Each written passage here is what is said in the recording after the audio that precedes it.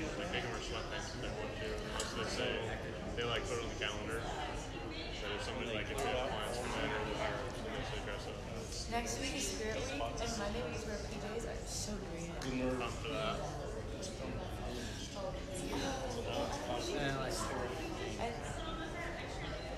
Hey guys, are you ready for the tribulation? We're going to get into it tonight. So it's 7 o'clock. I'm going to pray, and then we'll jump in.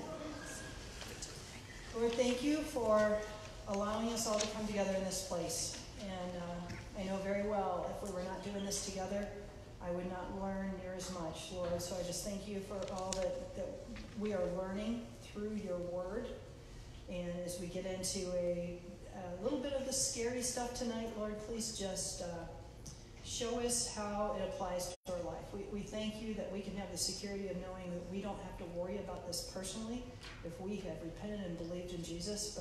But Lord, there's still a purpose for us to learn this and to learn it well and to be able to relate it to others and to be praying for others. And so, Lord, please just speak to us, make it clear, and give us a clear application of what we are to do as we leave this place and how we are to glorify you with what we learn.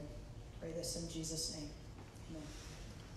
So tonight, let's just do a quick review as we get started of what we covered last week. So last week, we looked at a detailed overview of the tribulation, starting in Daniel. And to me, that's really helpful to understand where all this comes from, where the 7 weeks come from, how we know it's prophecy. We looked at key descriptions of the tribulation in Matthew 24 and 1 Thessalonians 2. We compared Daniel with Revelation 6, 1 and 2, and we saw that the Antichrist appears on the scene to make a covenant with Israel when Jesus opens the first seal of the scroll.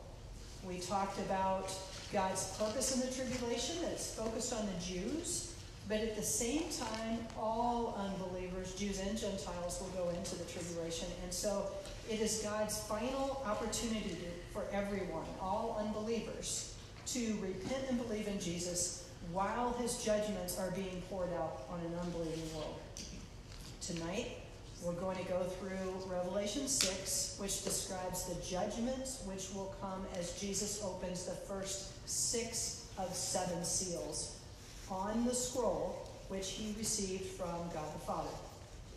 Now, I'm going to do something a little bit different before we get into Revelation 6. I debated about this all week. I put it in the beginning of the week, and then I took it out, and then I put it back in today and decided this is something that you need to hear. But I can't tell you what I'm about to go through with you relates to Revelation. Okay? It may relate to Revelation, and it may not. But it is future prophecy. And I'm of the belief that where are you going to hear about future end times prophecy? You're not going to hear about it in your churches. It's just that stuff is not taught. The only time you're going to hear about end times prophecy is in a end times prophecy class. So I want to talk for just a few minutes about the Gog-Magog war. Now, who has heard anything about the Gog-Magog war? Do you know about it? Okay, a handful of you know a little bit about it. Okay, Ezekiel 38 and 39 tell us about a future war that will happen in the last days. This war has not happened yet, and I don't know if it will happen before the rapture and the tribulation, during the tribulation, or beyond that. My suspicion is, what I believe is that it's going to happen before all of this, before the rapture, before the tribulation. Not sure if it'll happen before the rapture, but I believe it will happen before the tribulation, but I can't tell you that for sure. What we do know is that it is end times prophecy. Now, it appears over the last 2 months that God has been setting the stage, setting the players for this war that is prophesied. Now, does that mean it's going to happen in the near future? No. But if it does happen in the near future, and I haven't told you about it, and then later we talk about it and I say, oh yeah, that was end times prophecy. So that's why I want to talk about it for a few minutes tonight. Now, I do think it is relevant to our discussion for two reasons. It could happen right before the tribulation, and it may be one of the reasons Israel will be ready to accept an agreement with the Antichrist. May not, may be, okay? It could happen early on in the tribulation. It could even be associated with the second seal that we're going to talk about tonight. There's not enough in Scripture to tell a specific time frame, but because it's end times prophecy, I feel like it's important for you to know. Okay? All right, so this war is described, as I said, in Ezekiel 38 and 39, chapters 38 and 39, and it's called the Gog-Magog War, also known as the Ezekiel War. And we're going to just read a little snippet from Ezekiel, that's hard for me to say, Ezekiel 38. For you to understand the full context, you have to read all of 38 and 39, so I encourage you to do that on your own. Let's take a quick look at Ezekiel 38, verses 14 through 16, which kind of tells us a little bit about what's going on. It says, therefore prophesy, son of man, and say to Gog, thus says the Lord God, on that day when my people Israel are living securely, will you not know it? You will come from your place out of the remote parts of the north, you and many peoples with you, all of them riding on horses, a great assembly and a mighty army. And you will come up against my people Israel like a cloud to cover the land. It shall come about in the last days that I will bring you against my land, so that the nations may know me, when I am sanctified through you before their eyes, O Gog. It's just a little snippet. Let me give you a bigger summary of what this war is all about. So in the last days, Israel will be invaded by a coalition of nations led from the north. But God is going to miraculously intervene and save Israel. These invading nations, the top three, are Russia, Turkey, and Iran. Now, when I talked to my husband about this, he said, well, where do you see Russia, Turkey, and Iran in Scripture? The answer is, you don't. You see the names of the original people groups. For instance, Magog was the son of Japheth, who was the son of Noah. And he settled in Russia. And the same is true for these other names. I've listed the current names. But if you go back to Genesis, you see the names of those people groups and where they settled. And they settled in these places of Russia, Turkey, and Iran for the ones on the north. And then they'll be joined by Sudan and Libya from the south. And so the reason that they want to invade Israel is to take its plunder. Does Israel have plunder? Does Israel have anything that people would want? They got a whole lot of stuff that people would want. They have oil and gas like crazy. They have an abundance of green pastures and animals and food. They have amazing technology, medicine, agriculture. They have the top scientists in the world, and they have the top research teams in the world. And people are taking notice, okay? Now, what's going on right now that we should think about this prophecy at all? Well, here's what's going on. September 16th. Guess who came together in Syria? Russia, Turkey, and Iran. They all now have boots on the ground in Syria. Well, why do we care? So what? What does it matter that they're in Syria? And why would Russia, Turkey, and Iran care about Syria? Because it's on the northern edge of Israel. It's their neighbor. Let's take a look. Syria borders Israel on the very northeast edge.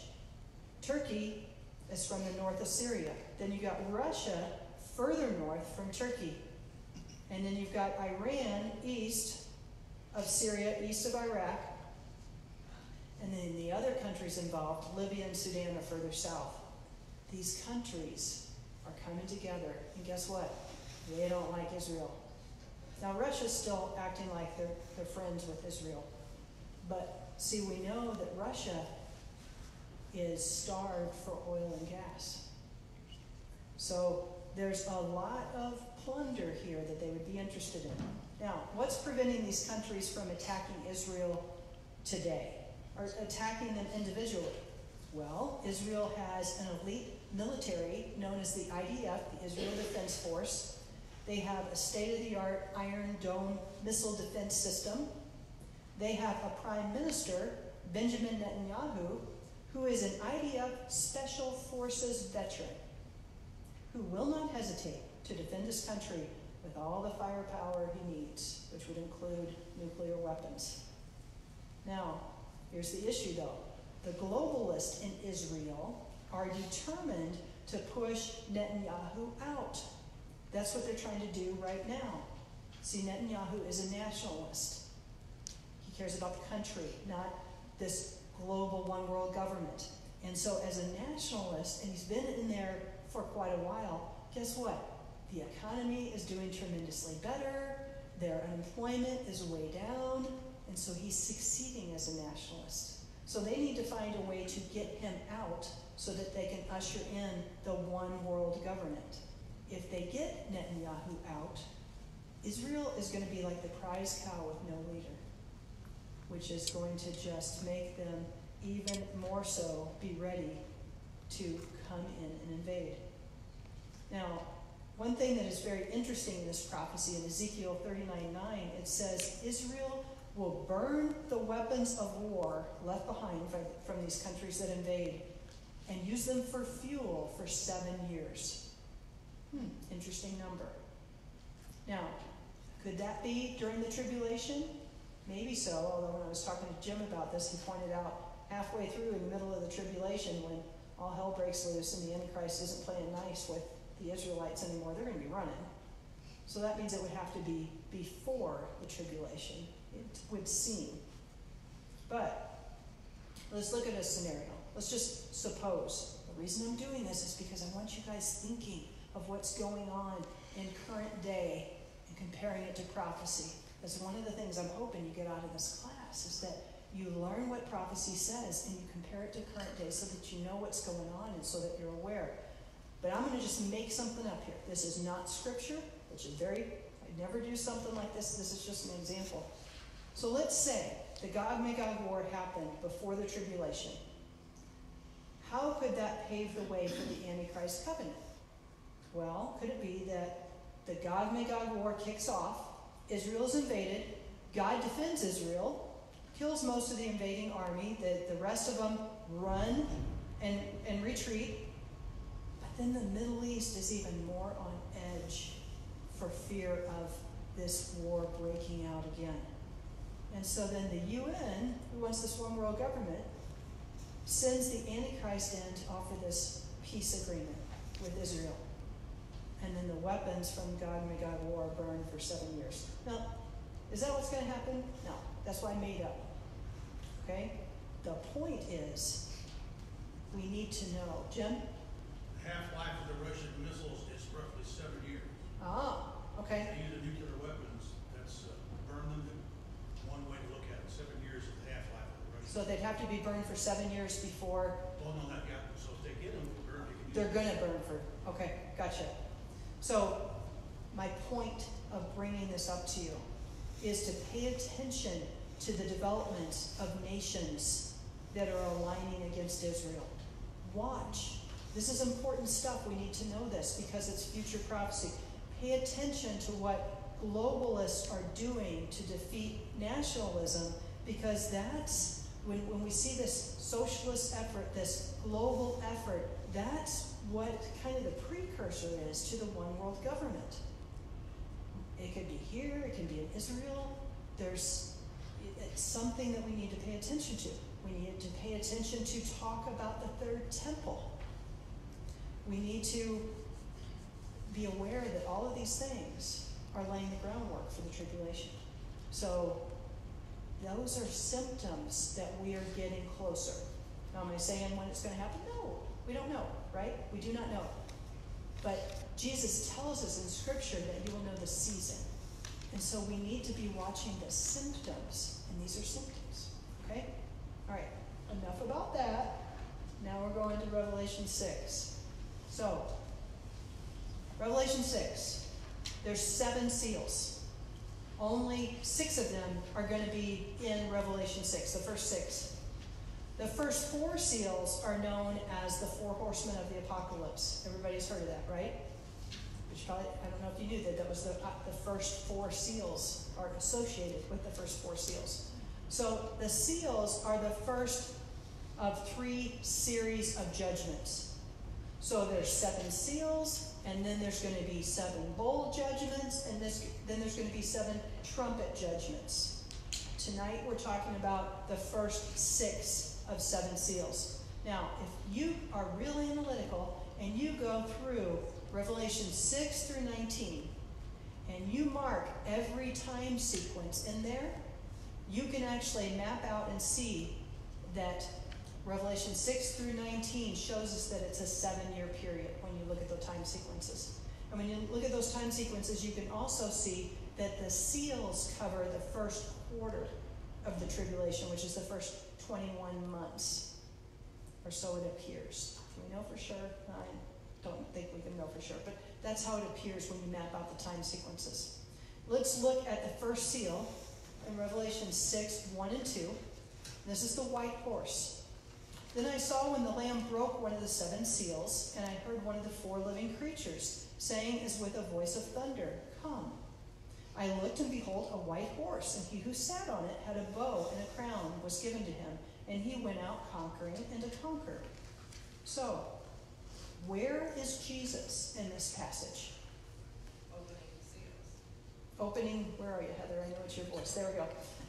Jesus is the Lamb breaking open the seal. A lot of people will say, well, he's on the white horse.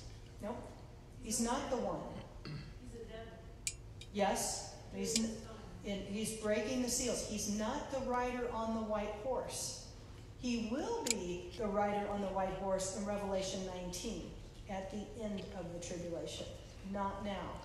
Okay, so then we also see that one of the 4 living creatures is saying, "Come." Who's he talking to? John. Correct. Why do you say that? Because John's the one that's seeing this vision. And when Jesus breaks the seal, the living creatures tell John to look down on earth to see what's happening, coordinating with breaking the seal. That's exactly right. So John is up in heaven, and one of the living creatures says to him, "Come." And actually in the King James Version it says, "Come and see."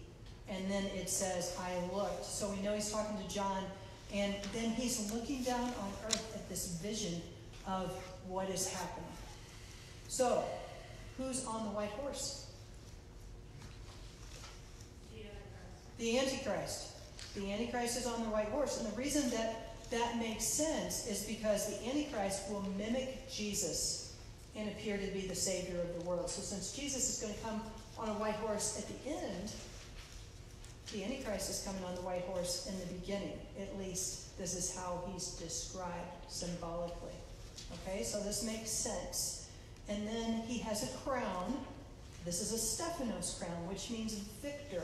So he's going to be victorious in what he's coming to do, which is establishing this covenant. Now he has a bow, but there's no mention of arrows. So he has the military power, but he's not using it to do this conquering. There will be a world leader that comes with the pretense of creating world peace. However, his real agenda is going to be leading people in rebellion against God. So he's going to conquer the world government, starting with the Jews, by peaceful diplomacy. Okay? He'll make a covenant with the Jews, allowing them to resume sacrifices and grain offerings. Now, in order for there to be sacrifice and grain offerings, what else has to be there? The temple. We have to have a third temple. So by the time that happens, there will be a third temple. Now, I think he will be a globalist, convincing everyone that the only way to achieve world peace is all nations come together in a one world government. We know this. We're going to see this later on, but we know this. So it seems to me, though, logically, common sense would prevent this from happening. Right? I mean, Hitler came with the pretense of peace and then he murdered 11 million Jews. So why would people fall for this again? A lot of people say it never happened. Yeah, that's scary, isn't it? History repeats itself. So, yeah, history repeats itself. So socialism has complete failure all over the world. Communism has complete failure. You would think we'd know better than to fall down. I mean, some things, yeah, we're going to repeat, but 11 million people were killed? You think we'd get that one and go, oh, no, we see the same symptoms, we're not going to do it. But see, what's interesting is our world today, in the United Nations, is seen as the only answer to world peace. And did you know that the United Nations has a goal? You can go look this up. They have a goal of establishing one world government by 2030. That's in 10 years. They want to establish one world government. So you can see where this is going. I found this online. And I'd heard this, looked it up, found it. It's pretty well known. It's not even being hidden. So this is supported by the globalist agenda all over the world. We see this in our own country. We see news networks. We see the World Bank. We see the socialist leaders all over the world all encouraging this one world government. So we're going to see a little later in Revelation that that's what's going to happen. The one world government will happen. Prophecy tells us it will. The Antichrist will sign the covenant with Israel. He'll end up controlling all nations with a one world government system. We just don't know when. But can't we see it's getting closer? It's like you could see all the pumps being primed, right, for this to happen. But we do see that the majority of the world is ready for it now. They're already willing to accept it. And we even see that the two most successful democratic republics, which is the United States and Israel right now, they're also starting to usher in this time. Even though both of those republics have low unemployment, very strong economies, the majority or a bunch are wanting to move to this other structure of government. So we know we're getting very close when we see that. It's something to pay attention to. Now, could the globalists who want this one world government be right? Could that be a way to achieve world peace? Would that happen? Is it possible? No? I agree. Why not? Because the Bible. Yeah, Because the only way we can have peace is if Jesus is ruling. exactly. World peace will never be accomplished by man. World peace will only happen when Jesus returns, defeats evil, and ushers in his kingdom. The millennial kingdom is when we'll have world peace, not in the church age, and certainly not in the tribulation, right? So the problem with this one world government, which we're going to see, is the same problem we see with all socialist, communist countries. And really, monopolies, we see the same thing. There's no system of checks and balances to prevent those who are in charge, these dictators, from lining their own pockets while the people suffer, right? There's no system of checks and balances. So lives are always destroyed and never improved. And that is what will happen as we get to this. That's what the Antichrist is going to come in and say, peace, peace, peace. But then the lives are going to be destroyed. So we can kind of see that we're going to that. Now, how close are we to the kickoff of this first seal? The Antichrist signing the agreement with Israel. Well, let's look at the symptoms. So the Jews now have everything they need for the third temple. Are you aware of that? The Jews have all the utensils. They have practicing making the showbread. They have the priestly clothes. They have the Levitical priests. They have the blueprints for the third temple. They're actually practicing the sacrifices so that they're getting ready. The one thing that's missing, the one thing that's been missing for the last 2,000 years, since AD 70, is the ashes of a pure red heifer are needed to do the ritual cleaning of the temple. And they haven't had a pure red heifer for the last 2,000 years until September 10th, 2018. a red heifer was born in Israel that now meets the qualifications. So they now have everything they need for the third temple except permission to build it. And as a matter of fact, you can go a little step further and say there are no prophecies that need to be fulfilled before the rapture and before the tribulation. And there's no prophecies that need to be fulfilled before they build that third temple. There's nothing left. They have everything. Now, all that says to me is I need to be paying attention to what's going on with all the news about the temple, because we've got to be getting close, right? All right, so let's look at the second. What happens after this peace agreement is signed? So the Antichrist comes in, and then let's look at verses 3 and 4.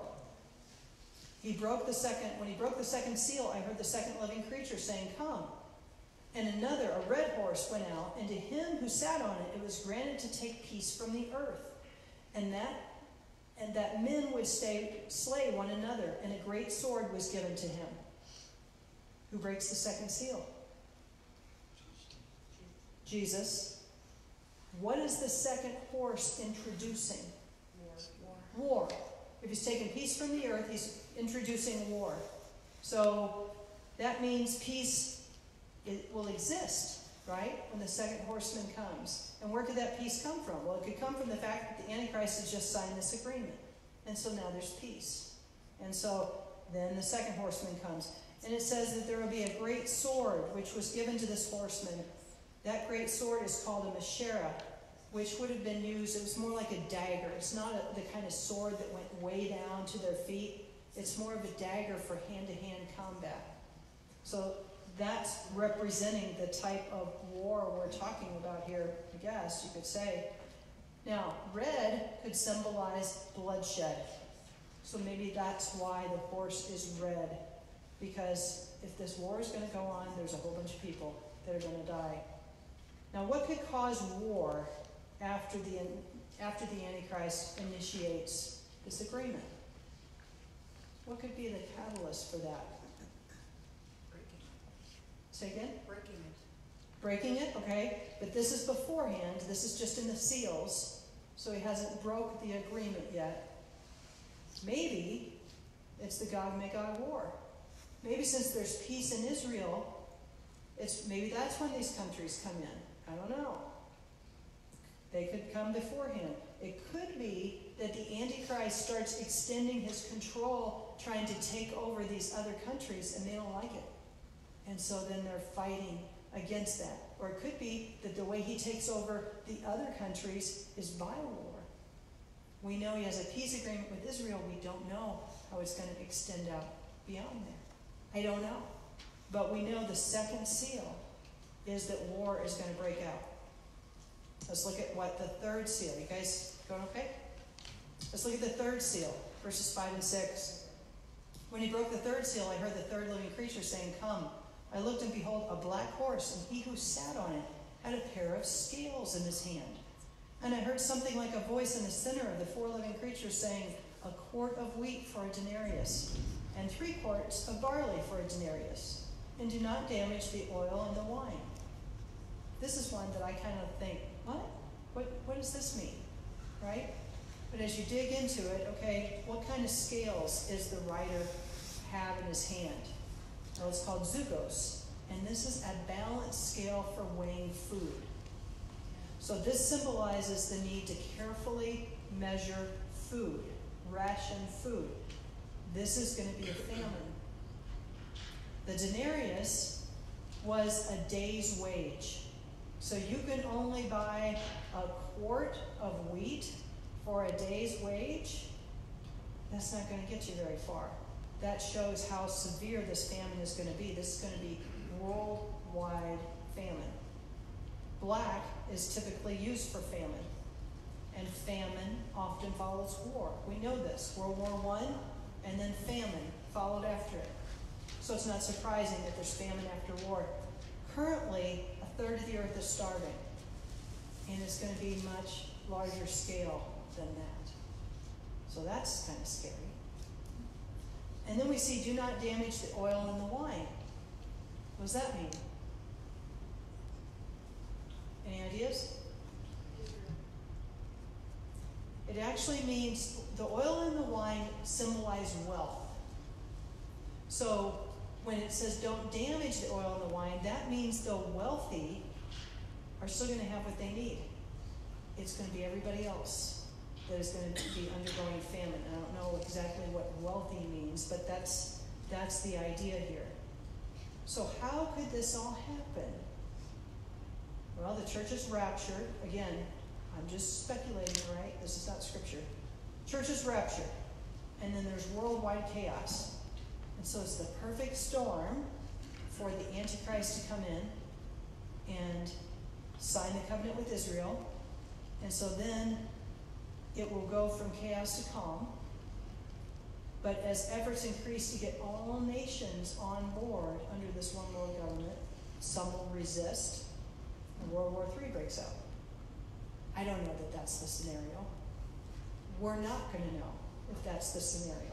But what we do want to pay attention to are symptoms. That's why I'm suggesting that we think about it. We want to be paying attention to symptoms. Now, what would you expect to follow world war and famine? Death. So, let's examine the fourth seal, which is death. Verses 7 and 8. When the Lamb broke the fourth seal, I heard the voice of the fourth living creature saying, "Come." I looked, and behold, an ashen horse, and he who sat on it had the name Death, and Hades was following with him. Authority was given to them over a fourth of the earth to kill with the sword, and with famine, and with pestilence, and by the wild beasts of the earth. So why are Death and Hades depicted as riders on horses? It's symbolic. The action is kind of a pukey, greenish, yellowish, grayish color. It's what you would picture for death. Okay? So, now, Hades. Hades is following after death. Who's in Hades? Unbelievers. Unbelievers are in Hades. So, Hades is the temporary place of torment all unbelievers go when they die. Hades is following after death. So this is talking about unbelievers. Because believers don't go to Hades. Okay? So, what happens once they go to Hades? Is there any way out? There's no way out. From Hades, that you're staying in Hades until the final judgment. And once the final judgment comes, once Jesus says the final judgment, your next destination is hell, is eternal, forever hell. There's no getting out of Hades. We know this because in Luke 16:23, in the story of the rich man and Lazarus, we hear that life, you have the opportunity in this life, and then after you die, if you haven't trusted in Jesus as your Lord and Savior, there's no second chance. You're in Hades, in the place of torment, and the only way out is the great white throne judgment, which takes you on to hell. So I know that probably brings up a ton of questions, and if you can, write them down, because we're going to go through that stuff in great detail when we get to Revelation 20 at the great white throne judgment. Okay? But for now, remember that Hades means, this is talking about unbelievers. And so then authority is given to Death and Hades over a quarter of the earth. To do what? Kill. With all kinds of different means. So, currently 8 billion people on the earth. December 2019, 8 billion people. Alright? Now, if we take out 1 billion and say they're raptured, that still leaves 7 billion. A quarter of 7 billion is 1.75 billion people. That's a lot. Yeah, 1.75. So currently, China has 1.3 billion. This is 1.75 billion killed in this seal. That's more than any war we've ever seen. And so we can understand why Jesus would say this time's going to be worse than any time we've ever seen. But this is just the fourth seal. It's each seal, each judgment is going to get tremendously worse. We can be thankful we will not be here during this time. Fifth seal. When the Lamb broke the fifth seal, I saw underneath the altar the souls of those who had been slain because of the word of God and because of the testimony which they had maintained. And they cried out with a loud voice, saying, How long, O Lord, holy and true, will you refrain from judging and avenging our blood on those who dwell on the earth? And there was given to each of them a white robe, and they were told that they should rest for a little while longer, until the number of their fellow servants and their brethren, who were to be killed, even as they had been, would be completed also. Okay, so the souls under the altar. That can be a little confusing. Here's the gist of it. In Leviticus 4:7, the blood of sacrificed animals is poured at the base of the altar. But in John's vision, he sees the souls of the martyrs. They're the ones that are under the altar because their lives were being poured out like a sacrifice offering to God. So it's symbolic. But what we should notice is during the tribulation, there's going to be many who are going to be martyred for their faith. Now that doesn't contradict the pre-trib rapture view, because everybody's going to be raptured and then the tribulation starts and there's no believers. But people are going to become believers during the tribulation. If they're believers and they're killed, they're immediately in heaven with God and they get white robes. If they're not believers and they're killed in the tribulation, where do they go? Hades, right. So we see the difference. We see that there's two different people groups. There are those who, in this text, is called those who dwell on the earth. That's the unbelievers. They die, they go to Hades. And then we see those who would not refrain from the word of God and their testimony. And if they die, they're immediately in heaven with God. Same is true today, right? This is not just during the tribulation, this is true today also. Unbeliever dies, they're in Hades. Believer dies, they're immediately in heaven with God. Okay? So, that's a key thing to notice there, that these martyrs in verse 11 are immediately with God. Now, I need to speed up here a little bit. Let's look at the last passage. The sixth seal. I looked when he broke the sixth seal, and there was a great earthquake, and the sun became black as sackcloth made of hair, and the whole moon became like blood, and the stars of the sky fell to the earth, as a fig tree cast into unripe figs when shaken by a great wind. The sky was split apart like a scroll when it is rolled up, and every mountain and island were moved out of its place.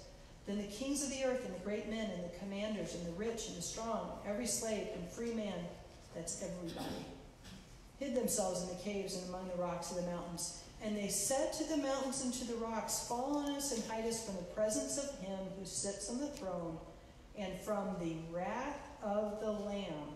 For the great day of their wrath has come, and who is able to stand? Okay, so we see 6 things here. We see a great earthquake.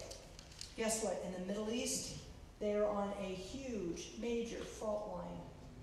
Not surprising. The sun becomes blackened. Okay? That could be from the earthquake that could actually happen, where the sun appears blackened. Moon became like blood. We're familiar with the red blood moons that happen from a lunar eclipse, but it can also happen as a result of an earthquake or a volcano. Stars fall from the sky. That could be asteroids and meteors, or it could be stars. The sky is split apart like a scroll. That's a simile. We don't really know how that could happen. Maybe it's a nuclear explosion. We don't know. Every mountain and island are moved out of its place. Can that happen? It can happen. 2010, there was an earthquake in Chile that moved the entire earth 3 inches off its axis. So a tremendous earthquake could even trigger other earthquakes, and it could actually move every mountain out of its place. And we know that there are several fault lines all over the world that are due for a catastrophic event when that's going to happen. Okay? So, right after, many are martyred for their testimony. There are devastating earthquake. There are all these things that happen. Interesting. But the key thing that we want to notice is what's going on in verse 16 and 17. And we're going to talk about that in our groups, okay? We want to really dig into those two verses. We need to understand what they say, and then we want to understand what's the application for us for tonight. So we have 6 tables. A couple groups are pulling together because we have some people sick. Go on back and really dig into verses 16 and 17 and see what you learn. All right?